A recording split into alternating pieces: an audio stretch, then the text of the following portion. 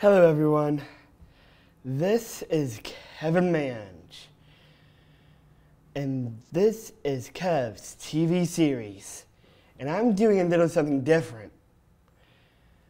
I decided to do a talk show, and to my right, I have... Oh, I'm Jonah. Hi, Kevin. I'm Jonah. I work with NCAM, but also I'm a fellow Harry Potter fan, and me and Kevin, and sometimes Gabby, who's behind the camera, we got to give a shout out to Gabby. We all talk Harry Potter sometimes, so very excited to be on this talk show with you, Kevin. Thanks. And to set things, something going on of why there's a sorting hat right here. Oh. It's because in this room right now, it's blue and green. And if you're wondering why it's blue and green, well, it's something that has to be related to something percentage and personal. So we get that the sorting hat is a little notorious when it comes to sorting its students. It knows best.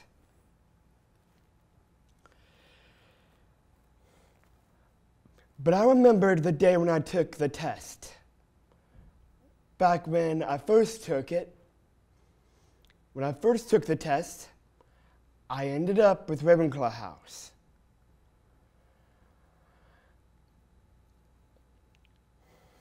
But also back then, it wouldn't let me get the chance to take the test over and over again. However, now that has happened. When I took the test over and over again, it kept saying Ravenclaw over and over again. But when it came to NCAM, North Andover Cam,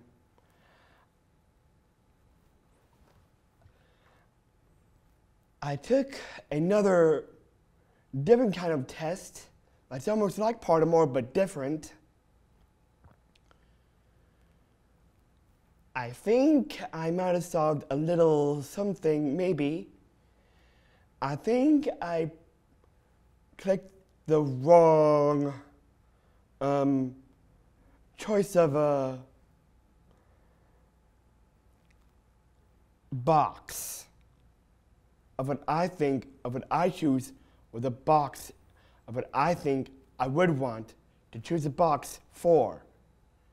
I didn't choose Temptation Lies Within. But when I chose Temptation Lies Within, I did end up with Slytherin in the end of that moment. But back then, I didn't choose that box. But it's not about the box.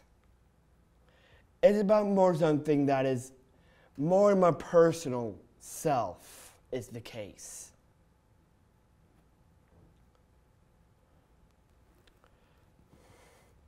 So, Jonah, what other things do you have to say? Well, I think that the test that you took at North Andover Cam is a better test than the official Pottermore test. The reason being is that the Pottermore test, when you take it, gives you a select questions of a big group. So for example, on the Pottermore test, there might be a big group of 50 questions. But when you took the test the first time, you might have gotten, say, 10 of those 50 questions, and those were the ones that you asked to determine your house. But it's not always sometimes the same questions when you take it. So when you retook the test, again on Pottermore, you might have gotten 10 different questions, or 5 of the same, 5 different, but still from that select 50 kind of group. So when you took the test here at North Andover Cam a couple weeks ago, I took you to a website where basically it's a longer test than the Pottermore test, but it takes all of those questions. So you're essentially getting asked all those 50 questions. instead of just 10 from that big group. And when you take that test, like in Pottermore, it gives you just one house. Like it kept saying you were in Ravenclaw. But when you took it at North Andover Cam, it gave you percentages, right? So basically what that test is telling you in comparison to Pottermore is saying that every house is a percentage. Like we're all a bit of something. Like I'm a Hufflepuff personally, fellow Hufflepuff people, hi. I'm a Hufflepuff, but like on my test, I think I was 80% or 92% Hufflepuff, but it gave you percentages for all the other houses because we all are a bit of something. Like I think I had 20% Gryffindor, about like 15% Ravenclaw, and maybe about like 8% Slytherin.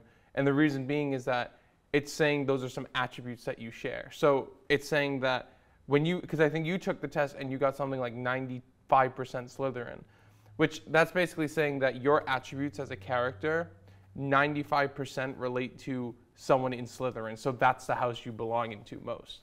So that's why I think that test is better than the Pottermore test, because you're getting asked more questions, and also it's giving you more accurate data, and also it's basically letting you know that you're not just in one house, you're kind of all the houses, but it's just showing you which house you're more belonging of than just placing you in a house, without saying that you are a bit of others. Because think about Hermione Granger, right? Hermione Granger, like she should be in Ravenclaw, don't you think? I do think she should be in Ravenclaw.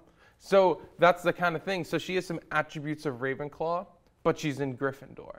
So it's the same thing with that Pottermore test. You're in Slytherin, but you just had some attributes of Ravenclaw, but that's not saying you're in Ravenclaw, you're still a Slytherin. So that's how I look at it. So to me, you're in a Slytherin because you took that more accurate test. You're not in Ravenclaw. So that would be my personal take on it.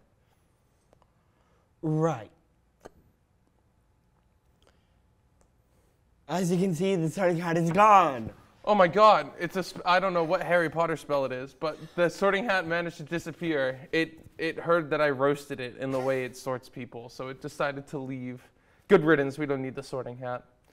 We have Pottermore websites to give the quiz for us, so we don't need that Sorting Hat. Silly Sorting Hat. Okay.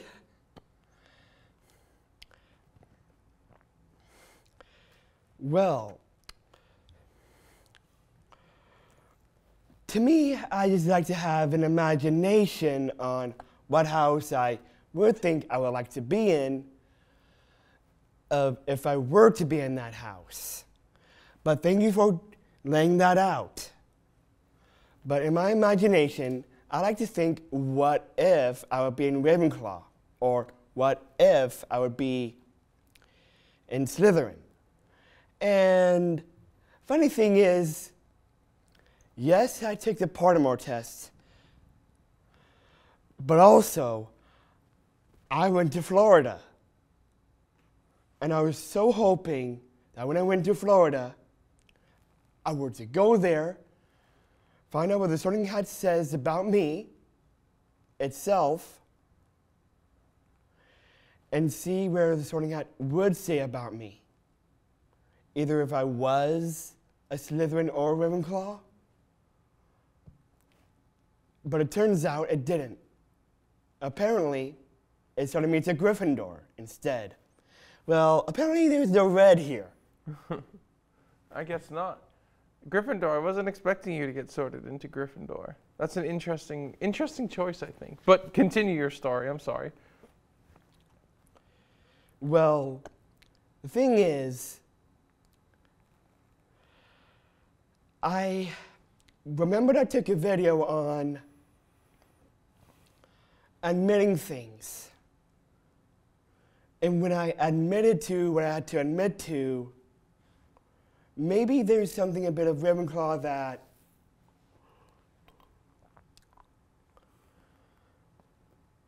meets the eye.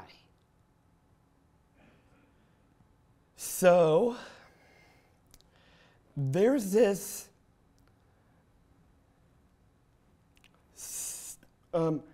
Harry Potter app that I have. It's called Harry Potter Fan Club, and it's about don't be disappointed on said house you're in. For me, don't be disappointed in Slytherin.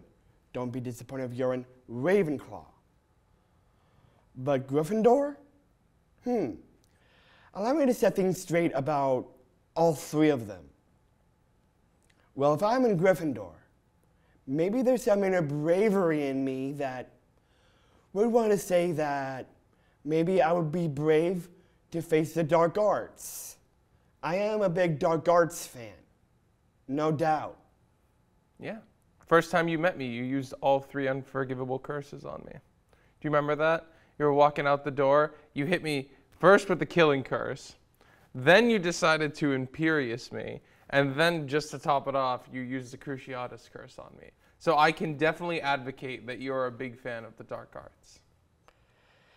Yes. But when it comes to bravery, maybe.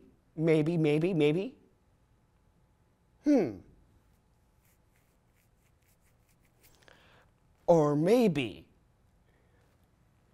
Gryffindor isn't what it is to me.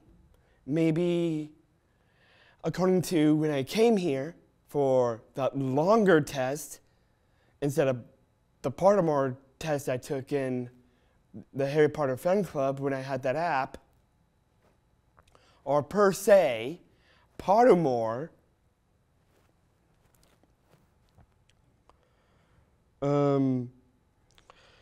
maybe because I like the dark arts, maybe there is still Slytherin in me, despite the bravery I might have.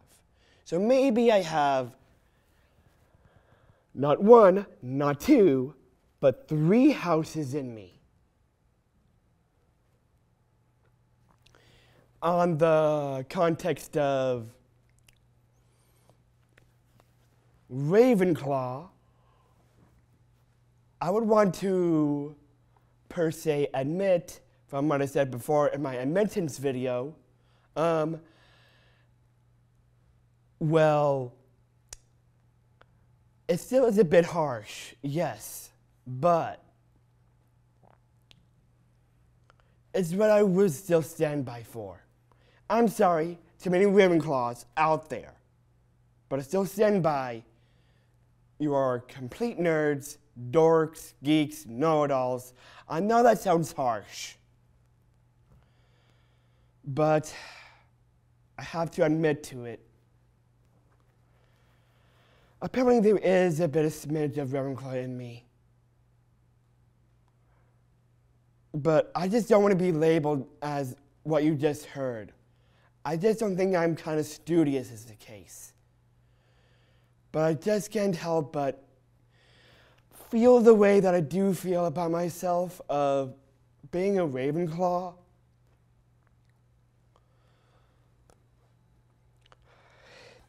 Hesitant. Can't do anything. I wish I would do something.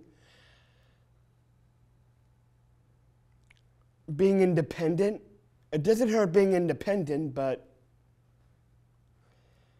I would like to do things on my own, but I would want to be someone that I'm not. So this is what I have to admit to in Slytherin. Okay, so this is on the personal level. And of what Jonah explained for the percentages, he is correct. He is correct. But on a personal level is what I want the Sorting Hats to understand. On a personal level, I really do think I am a Slytherin. For one, I do want to do something. I want to be heard. I want my voice to project for people to understand that I can be a leader. I can advocate. I can show the initiative to be a leader. Take charge, be in charge, stand up for myself, speak up for myself, but maybe there's some sort of ambition there, maybe, but this is still a little bit personal still. But if I am to be a Slytherin, well, I just want to set aside my emotions, but I want to give a huge shout out to my biggest, best house there is. Hufflepuff. Well, for you. Oh, not for you though? Ugh, rats. I'm sorry, continue. I didn't mean to interrupt. What's your biggest, best house? My biggest, best house is Slytherin. Wow, we just got a cheer from Gabby for Slytherin. I'm all alone over here for Hufflepuff, but that's okay. We all have our opinions. Why is that your biggest, best house? Was what I admire in Slytherin. I admire leadership. I admire initiative, advocacy, those who would stand up and speak up, those who would be in charge and take charge, but even though they kind of speak down to people, those are kind of people that would want to admire too. So I'm sorry. I'm sorry. I may not what you think to be what Hufflepuff is, but Hufflepuff is definitely my second favorite house. If worst case comes to shove, and if I'm in Ravenclaw, nightmare. But to Hufflepuffs and their point of view, Hufflepuff is my second favorite house. I love to hear it. Sorry, Gabby. Yeah, ooh. But Hufflepuff is definitely the best of the best. Of course, in your view, Slytherin is the best of the best of the best. But Hufflepuff is the best of the best. Yeah, well, to you. Yes, that is true. I think we just saw no signal sign over here. No signal. That's okay. It'll be fine. I think the Sorting Hat has spoken. The Sorting Hat has spoken. It is saying no signal, so it's fine. Yeah. We'll let it do whatever, the Sorting Hat. It's the Sorting Hat. You can't argue with the Sorting Hat. Yeah. Notorious, what you gonna do? It knows best. But if it does throw me to Ravenclaw, then I have to deal with it. So I may be disappointed, but it's what the Sorting Hat would win over. But think about Neville. He wanted to be in Hufflepuff. But instead, it's turning into Gryffindor.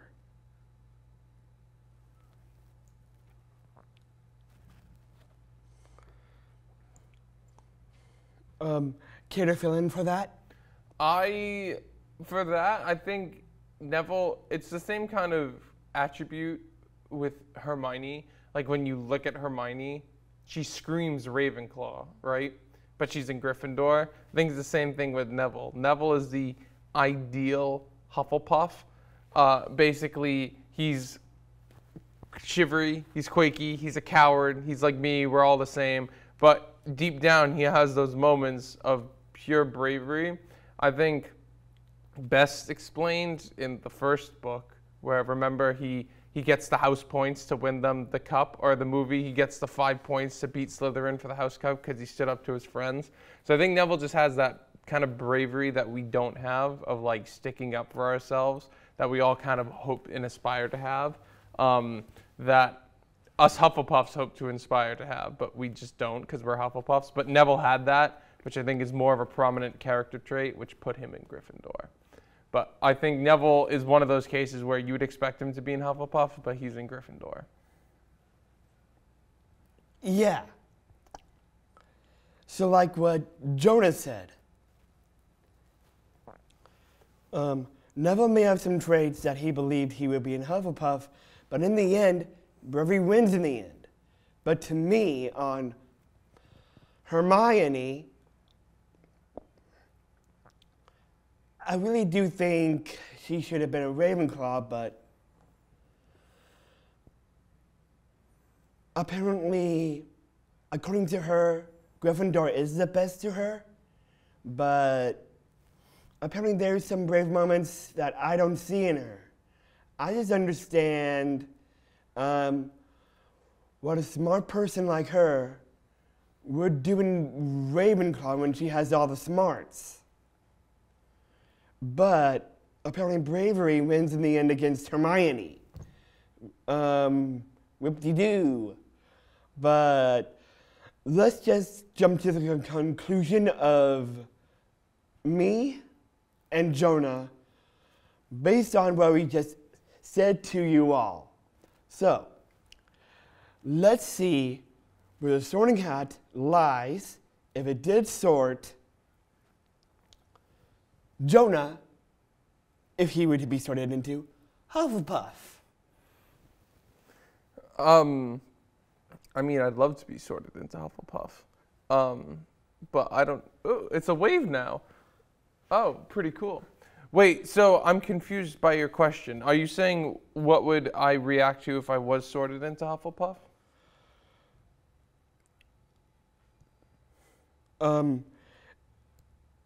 My question is,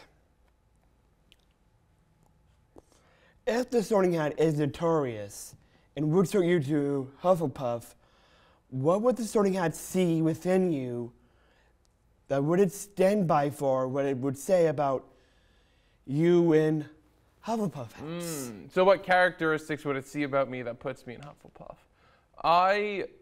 I'm a very loyal, like humble person. I don't seek to aid, like I'm a support person. I like to help other people, not so much of helping myself. And I know a big attribute to Hufflepuff is really helping other people.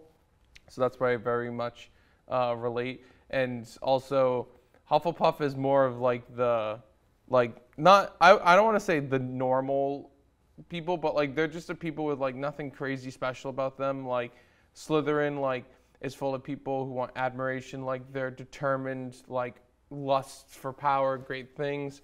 Gryffindor, they're very brave. They're very very brave. They're very outspoken. Ravenclaw is very smart, very like they have three main things. And then Hufflepuff is kind of just the melting pot of just like average kind of just folk, which I think are the most important kind of folk. So I very much relate with that, and I think I'm pretty average. So average, I help others more than I like to help myself. And also just Hufflepuff has the stigma of just yellow. I love yellow. It's my favorite color.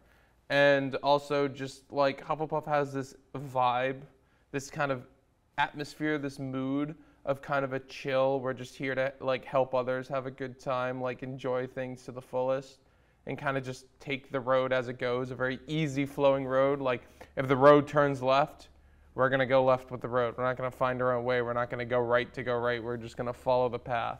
And that's kind of my personality. I'm a very go with the flow, chill kind of person. I think that's Hufflepuff. Maybe that's why this wave showed up. Maybe. It's trying to get me to sway off my path of Hufflepuff, but it won't happen. I'm a pretty Hufflepuff, but I think those are the characteristics that the Sorting Hat would see in me to kind of place me in Hufflepuff. Yeah. Now into my conclusion of me in either Ravenclaw or Slytherin about the Sorting Hat would say if I was a Ravenclaw or if I was a Slytherin. Okay, so apparently I would want to take a shout out to Ravenclaw for a little bit. I guess it's who I am of what the Sorting Hat would say about me if I was a Ravenclaw. It's true, I do like to be independent and want to do things on my own, but I just want to believe that I just want to do something is the case, despite that. I really want to do something and not do something, but I guess I can't help but not do anything. But to wanting to do something is two different ways.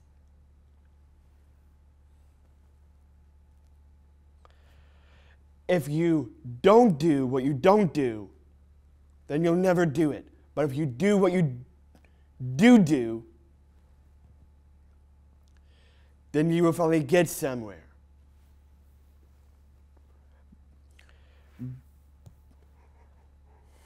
But apparently, I think I put out words of wisdom right there. Would you think that? I think so. I agree. I think the amount of steps you don't take are steps lost, and the amount of steps you do take are steps gained. So you should always take those steps. I agree very much with your sentiment. And I don't know if what I said made sense or not, but I think it was echoing the same kind of emotional, inspiring tone that you had, Kevin. But yes, I agree with your sentiment of basically the more things you do, there are things gained. Yes. So in my conclusion of Slytherin,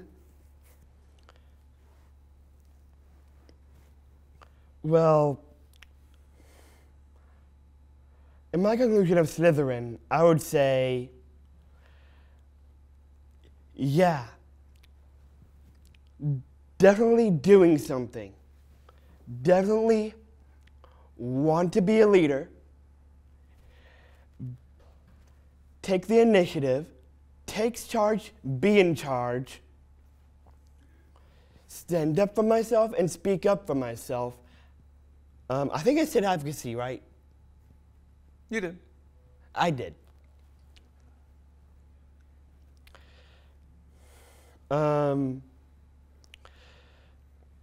So, yeah, that's what I would always admire. Minus the Slytherin speaking down on people. Apparently that's just my anger, mean and mad part of me that is, but would some people would think that? They wouldn't want to think that, but it's something that I'm afraid of, but I have to get over it. But I need to stop being so emotional. I just don't like hesitating a lot, is the case. So, would you care to exemplify in my conclusion on Slytherin about me? Well, I think it's very prominent you are Slytherin. Like I mentioned before, on the first day you met me, you used all 3 unforgivable curses on me, back to back to back, no spaces. So I think that characteristic of Slytherin is very prominent, the cliche characteristic. But for characteristics as in like the subtler stuff, because obviously not all Slytherins are evil, there's Slytherins who just follow attributes of just like, they're very determined, take charge, like you were saying, take leadership charge, and take very much kind of like take those steps, take those moments, seize those moments. From the movie Coco, you got to seize your moment, and I think that's kind of what you do a lot, is that if there's an opportunity, you're going to seize it. Like I think even, like this is a perfect example. We had the option last week of making a talk show between you and I, and you seized on that moment, and you took advantage of it. So I think that is very prominent of your characteristic. So I would agree very much so with what you said about yourself and Slytherin. Okay, so we understand the conclusions between Ravenclaw and Slytherin about me. Okay?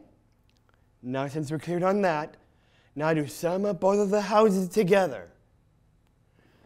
Jonah, would you sum up both houses of me? Well, like I just was saying with Ravenclaw and Slytherin, you are, like, you're smart. you're very determined. I wouldn't call you a dork. I'm a dork. But I wouldn't call you one. But basically, like I was just saying before, you're very, like, you're seizing your moment, but you're also, like, very characteristic of Ravenclaw. So, like, it's a subtle mix of both. You have good attributes about both houses. What attributes are those? Well, like I said, with Slytherin, you seize your moment very much so, which is something very attributed about Ravenclaw. Slytherin, I should say, sorry. Ravenclaw, very different stuff in thinking-wise, like coming up with show topics to talk about Harry Potter-wise. Every day you come in with something new. That takes incredible brain power to think of. Like, I struggle to think of new ideas all the time. I struggle to think, anyway. But basically, as a Ravenclaw, that's something you're good with. And I think those two characteristics specifically are why those two houses are your priorities and your prominence. Yes. And overall, of the Sorting Hat, it may be notorious, like I said before, but I would like to take a poll on if you think I will remain with Slytherin. Yes, I will remain with Slytherin, but I would like to take a poll to sum up the biggest conclusion of all. Am I really a Ravenclaw, or if I'm really a Slytherin? Let me know, and North Andover Cam know, Jonah know,